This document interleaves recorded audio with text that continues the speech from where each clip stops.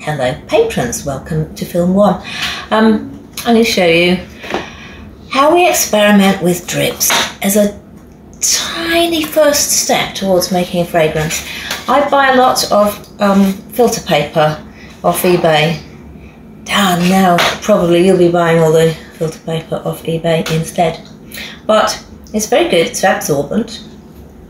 So just for a tiny experiment, when you're starting up, you don't have a lot to spend on materials and you're not going to make 50 ml of every test.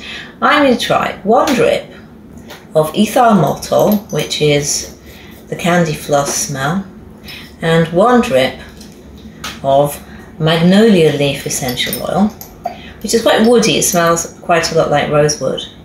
So I'm trying, and I always put the lids back on because just in case. So I let this dry and I see, does it smell like magnolia leaf candy floss? Weirdly it kind of does.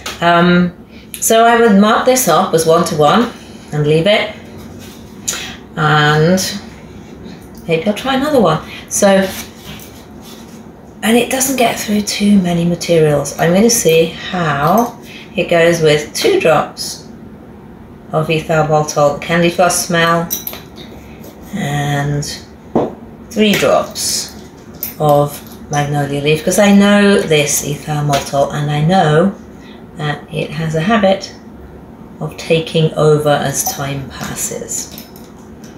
So don't have to hang around while I waft this, but so this one's more woodsy, and so this for me is more of a balance. I'd probably go 2 to 3.